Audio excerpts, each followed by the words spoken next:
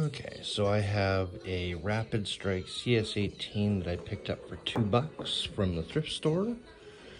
And the only things that I have changed is I have hot glued this switch. I butchered it a little bit and just hot glued it in place so that it won't move. So that defeats this switch. And I've taken the lead, cut it, and added it to this one.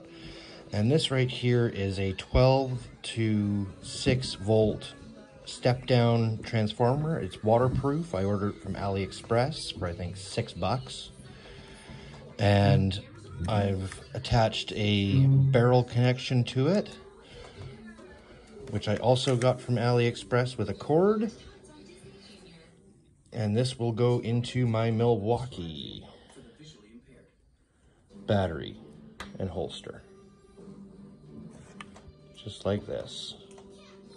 Excuse the lighting, my darling 2-year-old is having fun. So now all I need to do is defeat this.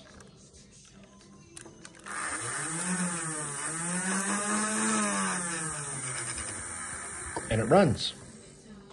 So now I'm running Milwaukee M12 batteries for my Nerf gun. All with the help of this little guy right here. And I don't need to do anything to the battery, and we're good to go. I will do some assembly and some testing, and we'll see how it goes.